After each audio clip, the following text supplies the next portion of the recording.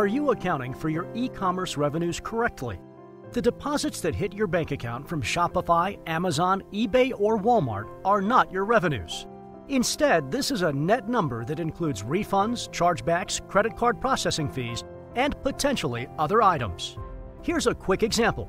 If you have $1,000 in Amazon sales, you may have $150 in Amazon fees, $40 in refunds, and $15 in chargebacks. The net amount deposited into your account is only $795. Many accountants or bookkeepers who are inexperienced may consider $795 as your revenues because that's what hits your bank account. However, the true revenues of $1,000 is actually the correct number.